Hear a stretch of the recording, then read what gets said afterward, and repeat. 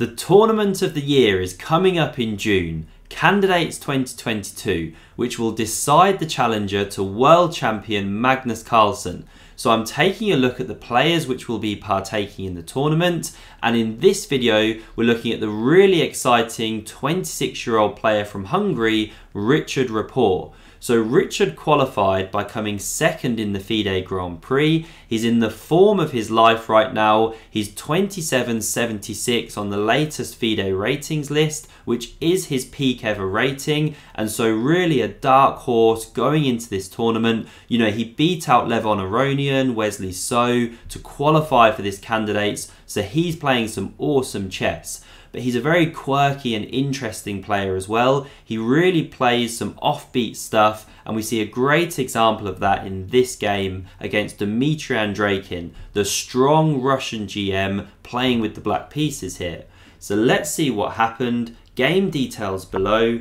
Richard kicks off with pawn to d4, and we had d5, pawn c4, e6, knight c3, all very normal, and then pawn a6 was played by Dmitry. So this is kind of trendy right now. It's an offbeat line. The idea here is that black will take on c4 if allowed, and then play a quick b5 supporting that pawn.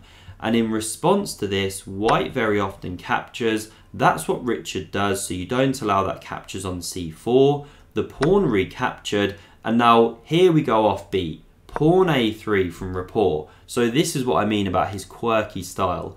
So it's kind of a waiting move. I mean, the computer sees this and doesn't love it, of course, wants to develop a piece. But black here then has to find a response. I mean, say you go knight f6, then probably bishop g5 coming. This is maybe part of the point. And so in response to this, Dmitry goes pawn h6. So okay, super GMs, they're just doing what they want at times, breaking the opening rules. And now bishop f4 is played, developing a piece before you go pawn e3. So knight f6 from Dmitry, now pawn e3, pawn c5, a very principled break at the center. And now once again, we're going offbeat, having some fun, bishop e5. What is this all about? I mean, you're moving the same piece twice in the opening, a big no-no in opening principles.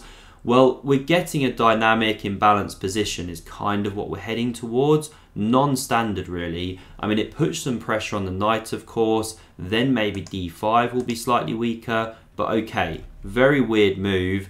We had bishop e6 in response, adding some support to the d5 pawn. And now the knight did develop into the game.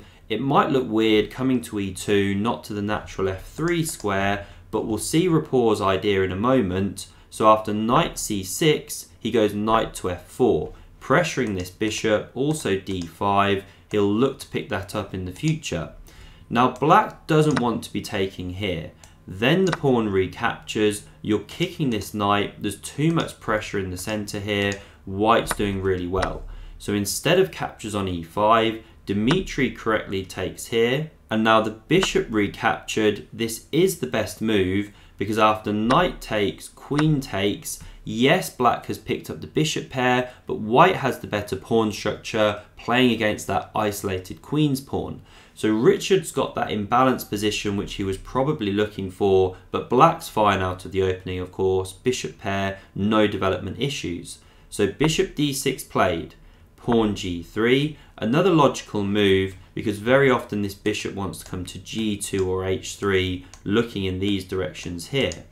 And rook to c8 now from Dmitry. So he delays castling his king. You know, what's white going to do next? Does the bishop want to be on g2, h3? As soon as you leave the protection of the c4 square, will black then swing a rook in immediately, kick your queen? So there's some cat and mouse going on here, and that's why Rapport goes rook to d1, delays the development of the f1 bishop, and now there's pressure against d5 which black has to deal with. And the most obvious way to do this is with bishop takes on f4. Then there's options here. You could take with queen. You can even take like this if you really want to start imbalancing the position. The rook could come to the g file, this kind of thing. But black didn't actually take on f4. Instead, queen a5 was played. A really interesting move from Dmitry. So he's pinning this knight to the king. That's how he's dealing with the pressure on d5. and he's asking white to make an uncomfortable decision. Where do you actually want to put this bishop? Do you want to take on e6? Maybe the best move, then bishop h3, but king f7 can come. You know, it's not easy for white to actually decide how to proceed, and Rapport actually plays a bit meekly here. He goes rook to c1, probably taking on e6 was best there. So he does cover that knight, gets out of any tactical ideas with the pressure coming against c3, but now he's lost the tempo there. Black has fully equalised. So castles from Dmitry. Knight takes on e6 now. The pawn recaptured.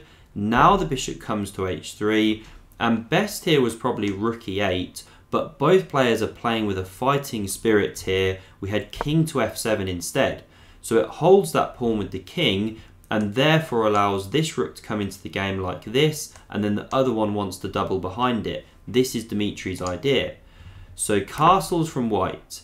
Now the rook came to c4, queen d3, and now bishop e5 was played, an excellent move, slicing across that long diagonal, pressuring those dark squares.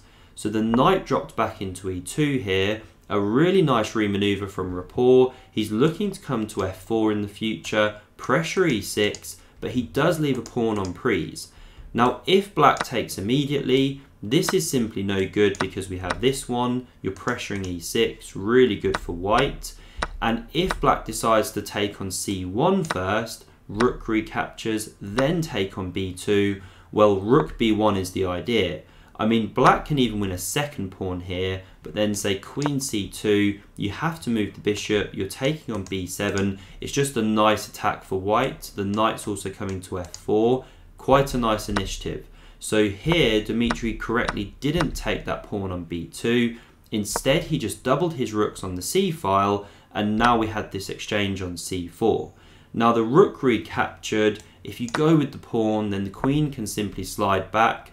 Yes, black can get b5, looks scary, but f4 gives great counterplay. After the bishop gives ground, knight d4, white's getting quite a nice initiative. This pawn looks weak. So we didn't have this takes with c4.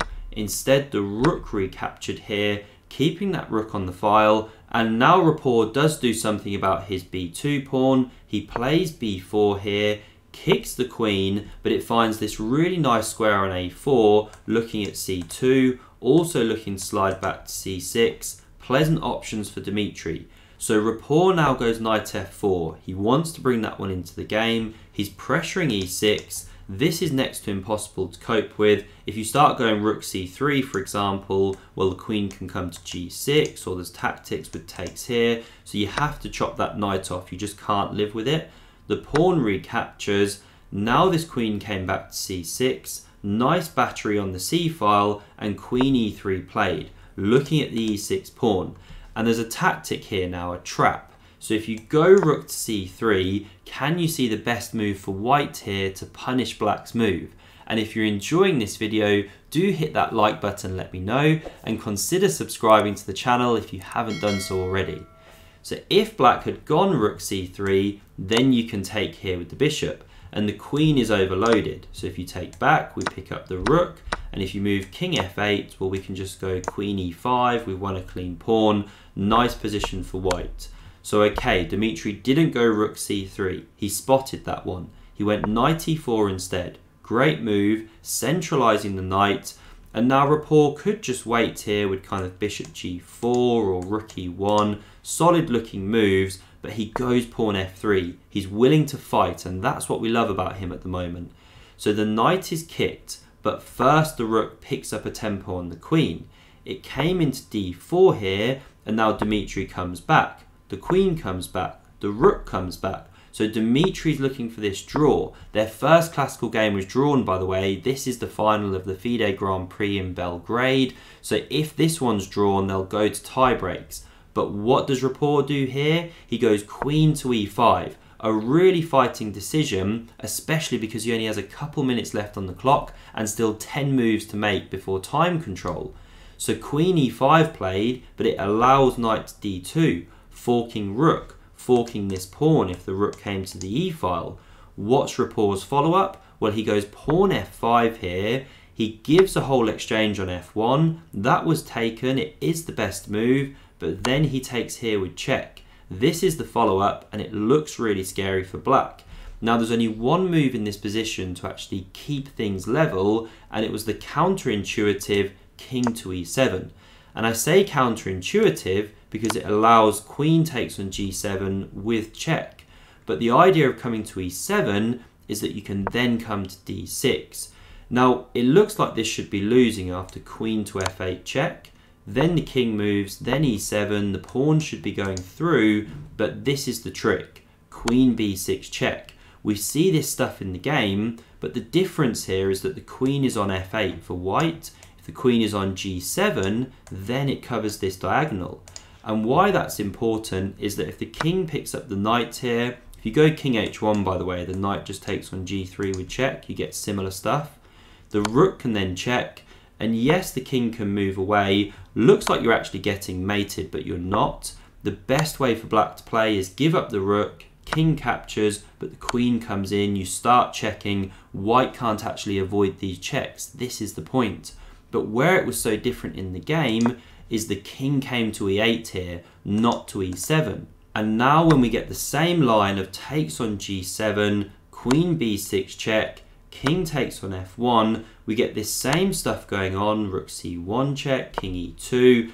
Now queen b5 check was the line I looked at just a moment ago. Instead, Dmitry goes rook e1 check, but the ideas are the same. You give the rook, you bring the queen in, you start checking. But what we'll see here is that although the black queen starts giving this king the runaround, it actually comes all the way over to the queen side here, and soon we'll see that it finds a home on a2. And the big problem is that once you reach a2, as it does now, you can't actually check from c2, or simply the queen comes back and blocks. Yes, you go c4 check, king b1, queen d3, but queen c2, and now there's no more checks. If you take on a3, we're coming down here, we're giving mate in a few moves. So none of this stuff was working if you check from the second rank. So Dmitry went queen c4 check, king b2, now queen e2 check, king a1, and here Dmitry is good as resigned. Again, if he starts with queen d1 stuff, we just go like this.